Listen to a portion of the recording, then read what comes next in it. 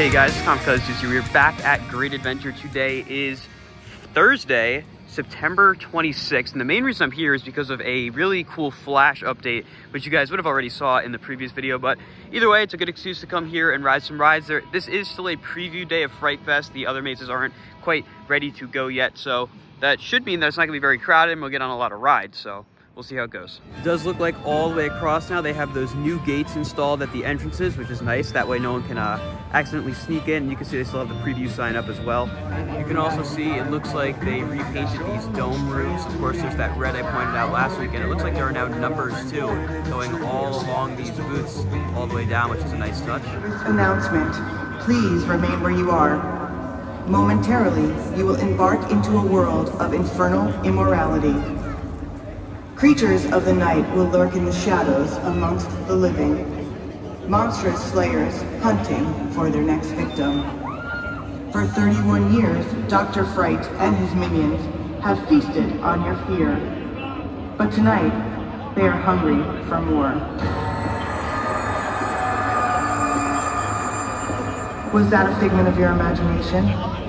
Or are you meeting face to face with your worst terrors in the night? Tonight, two realms will collide among the mortals and the menacing. This is your final warning. Escape while you can. Torture and torment are about to commence.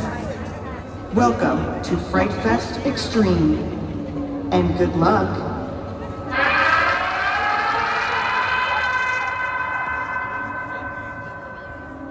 See the dome over there by the exit restrooms is also repainted, and it looks like they finished off this entrance kind of thing with all the Looney Tunes a little more. You have this concrete here now, all the blocks. It actually looks really nice, especially with all the landscaping they did. Really nice touch. And like I said, I imagine long term they're probably going to put a sign there that says like Great Adventure, kind of like how the Cedar Fair parks have it, which I think is going to look really good.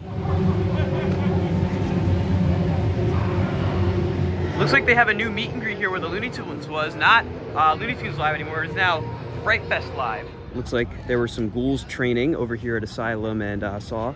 Down there at Asylum and Saw, you can see they put some new signs dictating which way is the entrance for which maze.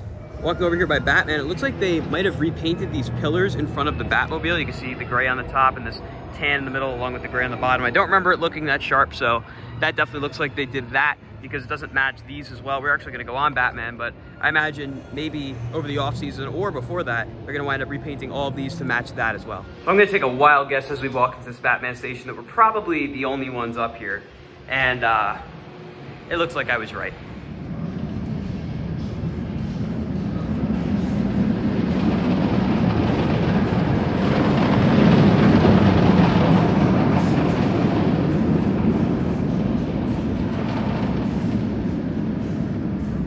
We just got off of what I believe was the first ride of the day on Batman because there's nobody here. Rode a front row. It was actually running really, really good. I haven't ridden this in quite a few visits actually, so it was nice to get back on it. Zach, how was Batman? That ride is stupid intense. Even with like an empty train, it's still crazy intense. I would definitely agree with that. And Dad?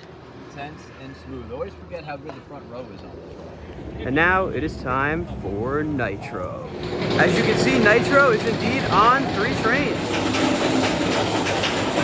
Making its 2024 debut is the B Train. Okay. Thanks, everyone.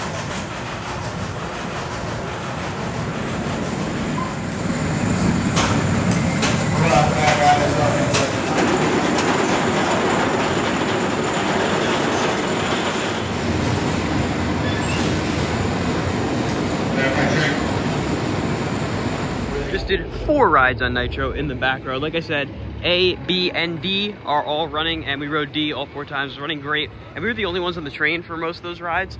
But like I said, it's dead today. I have a feeling today's gonna be a big time rides day, and we got our fill in on Nitro so far. Just had some food at Mama Floor's. I think now we're gonna head over to Kingda.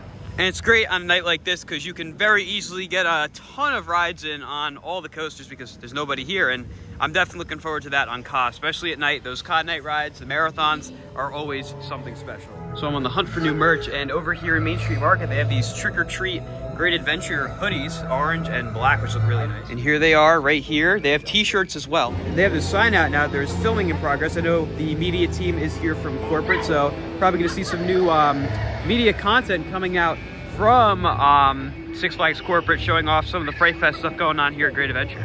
As you can see from us walking around the park, there's nobody here. I think the ghouls might actually outnumber the guests. I mean, just look at these views. Panning down Dream Street, not really very many people at all.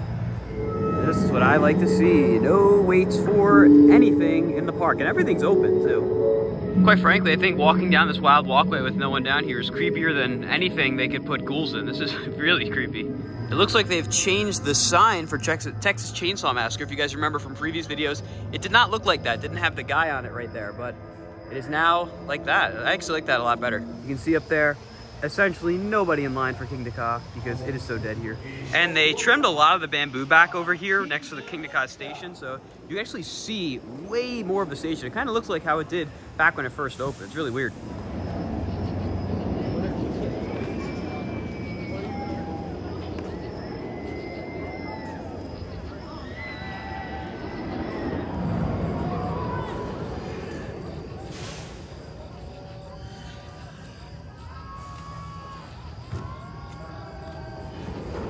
All right, so I told you guys that tonight was gonna be a rides night.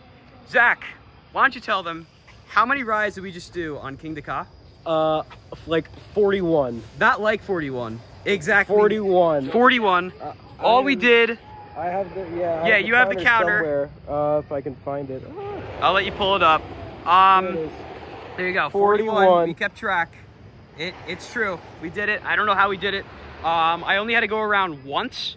Out of all the rides, I think it was like on the 34th ride I had to go around. And something else I want to point out, other than the fact the crew is amazing. So you guys see this lighting right here, right? How there's that weird reflection. So when you go on the ride itself, you go up the top hat, when you're looking straight up, the spotlight is reflecting into the fog or the cloud up there or whatever it is. And you see the train and the top hat as a shadow rising up. It is one of the craziest visuals I've ever seen. There goes Toro. Sounds like there's pretty much nobody on it. Ka, we were lucky enough to have full trains every single, well, not full trains, but you need at least 14 people in order for them to launch the train. It did not go down once in all of those 41 rides.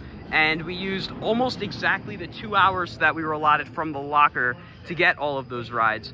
My dad got off a little early. Dad, how many rides did you do? 33 maybe? 33. Maybe. 34, maybe, something like that. He went off and got the stuff out of the locker so we could go a little bit longer. So it was about 20 trains per hour, which is really good for one train. That's all they need on a night like this where there's nobody here. But when I say the Thursday nights or the nights to come, I'm telling you, they really are. Last Thursday night, we were here for media night, so we didn't really get to ride as much. But this time, we didn't do any of the mazes, and we got to ride a ton. I might be able to actually catch this reflection for you guys now. Let's see if it works. You can see like the very faint line up there. I don't know if it's really gonna work. No, not really. It's still a really, really neat visual. But that was just an incredible set of rides we just did on Kingda. Never know, how often I'm gonna be able to do this, ride this ride 41 times. It's an amazing ride. And the more you ride it, the more you love it. The airtime's great, the launch is great. Everything about this ride is just fantastic. And Dad, how were your rides? I didn't get to ask you. So I got back-to-back front row rides. Got all over the train in the back quite a few times. It was incredible. I should mention 2 of my rides, I think 2, or maybe 3, were in the front row. My first one was in the front row, and then somewhere in the middle I also got another front row ride. Just absolutely incredible rides here on the king of all coasters, Kingda. If you're on the Ka crew right now, you know who you are. Shout out to you guys. You guys were awesome. Getting those trains out super fast and just being really, really nice to spend a couple of hours with. Love you, Christian. The lights from Dead Man's Party all over the sky like this looks absolutely insane. I almost forgot. It is Fright Fest. The freak show is currently going on. And of course there's Carnival over there with all the clowns wandering around. And I still think the craziest thing about all of this, we did all of that. I still have time to get my ice cream, to stand around here. The park doesn't close for another half hour. You can really do so much with not much time when you come here on these nights because there's just no one here. You have the freedom to just go about your day as quickly or as slowly as you please, and you'll still get in a ton of rides.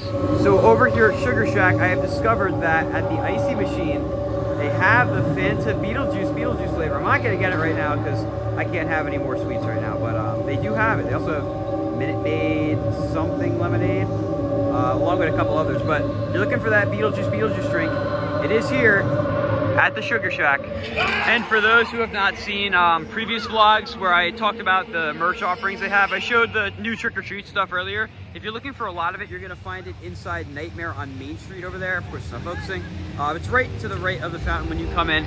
You'll have Stranger Things, Conjuring, Saw, Trick-or-Treat, and a few others all in that shop. So if you're looking for IP specific merch, I highly recommend going in there. If you're looking for the more generic Fright Fest stuff, you're gonna find a ton of that in Main Street Market as well as Six Flags Universe right here. Both of those have a really great selection of all that merch.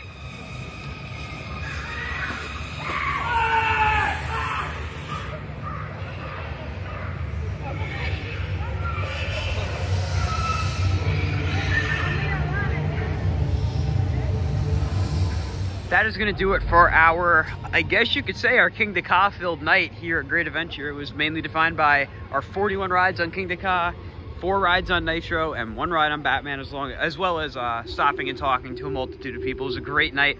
I cannot recommend these Thursday nights enough. I try to get to them as much as I can. Wasn't really planning to come today, but I'm happy I did. Zach, how was your night here at Great Adventure? Those 41 Kingda Ka rides were absolutely insane. I love that ride so much. I will always love that ride. And that was just, this night was just so unexpected and so great. I wouldn't trade it for anything. Absolutely, and Dad? Great night, kind of last minute trip.